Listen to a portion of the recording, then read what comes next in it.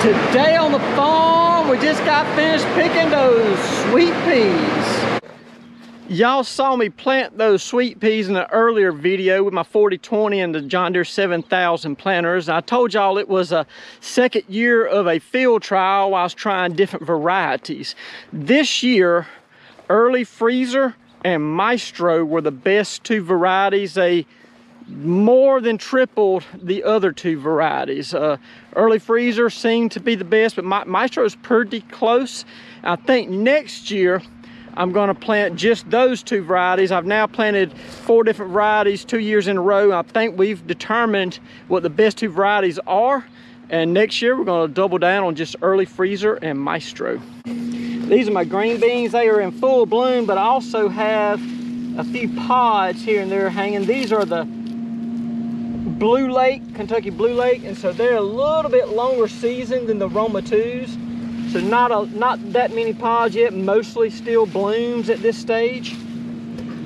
These are the Roma 2s, and you see the pods are a pretty good size on these Roma 2s. They'll get wider and flatter than that. They're not mature yet.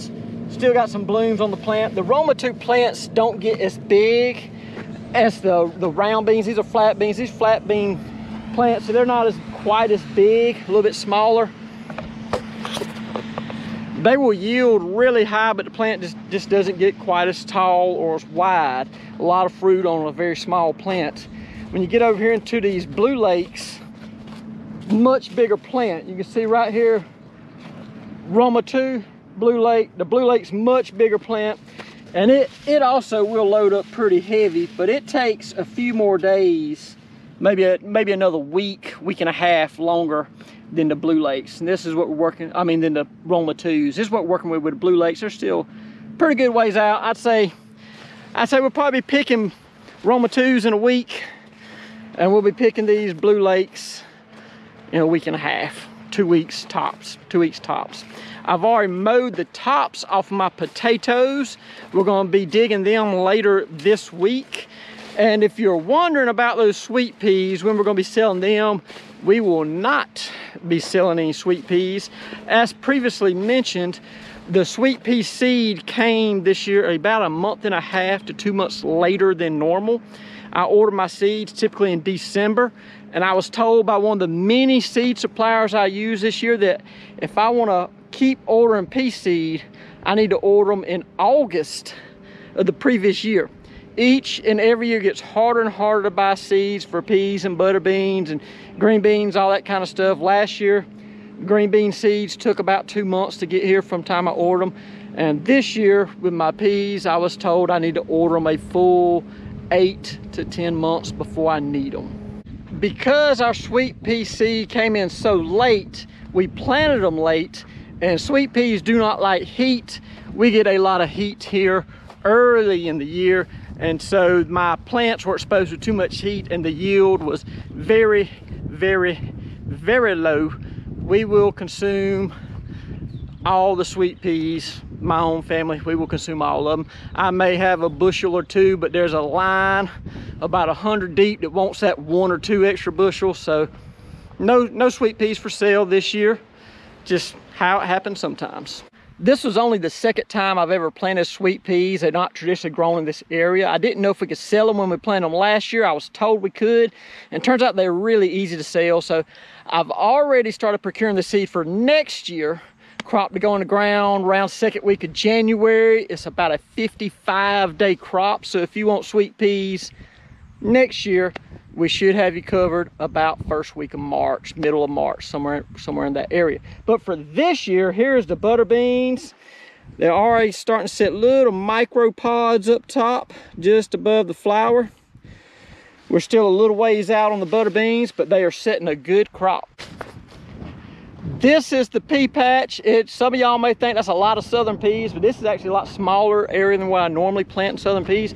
We got a few things going on differently this year. I have planted Mississippi brown crowder for the first time, never grown those, have a few requests. And so I got a couple rows in right here on the edge. And then we get into the zipper peas.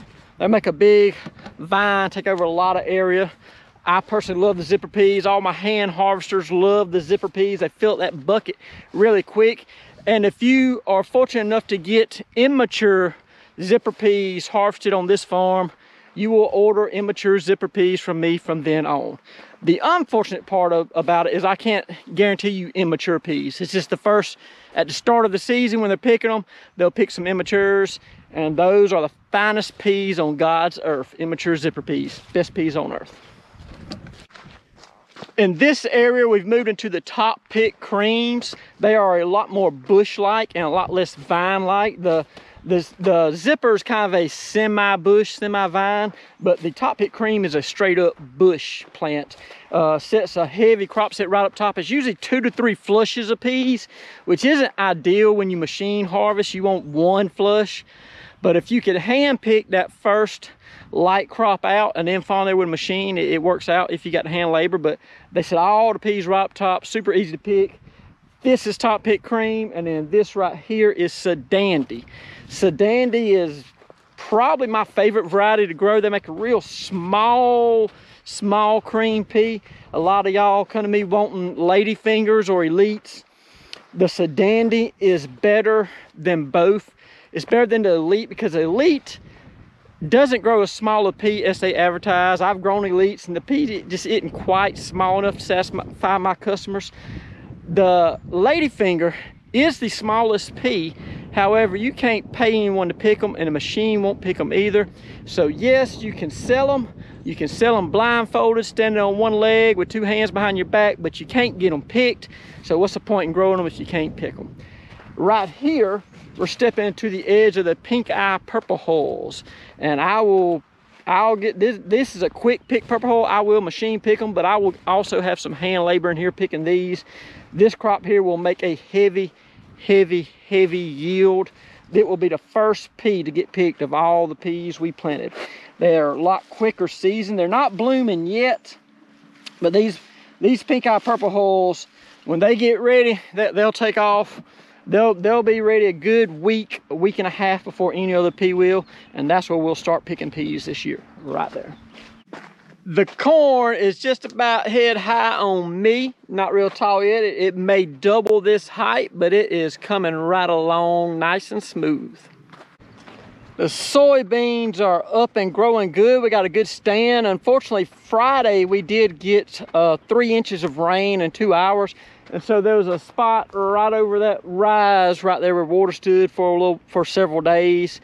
And there's another spot way out there in the middle where water stood for several days. Even though we have drain tile in the field, it couldn't suck off all that water. So I'm going to replant some small areas, but we got a good stand out of the initial planting out here, and the soybeans are coming along fine.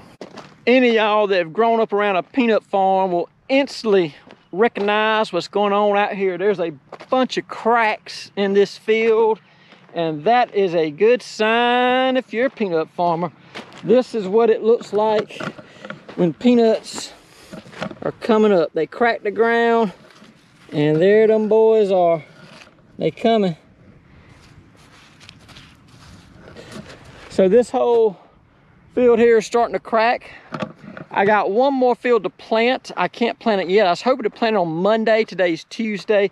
But like I said, we had a big rain event. There's water standing in that field. I gotta let it dry down just a little bit more. I hope to get it planted later this week, and that will be the last field I had to plant this year.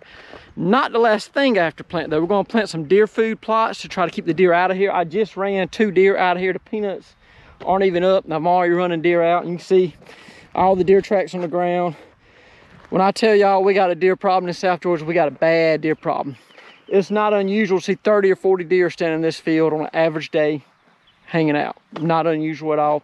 So down here below this field in the woods, I'm planting sun hemp and soybeans, iron clay peas down in the woods, try to keep the deer in the woods and out of the field. A lot of y'all been asking about the potatoes. I have already mowed the tops off of my potato plants. I do that so that the potatoes will set the skin. If you mow the tops off, it'll reduce moisture, the plant will die, and those roots, those potatoes, will dry up just a little bit, and it will make that skin sit on them and stay. So if I were to go out there and just dig my potatoes up, my red Pontiacs, my Kennebecks, without first killing the tops, mowing them off, the skin would wipe off with your hand.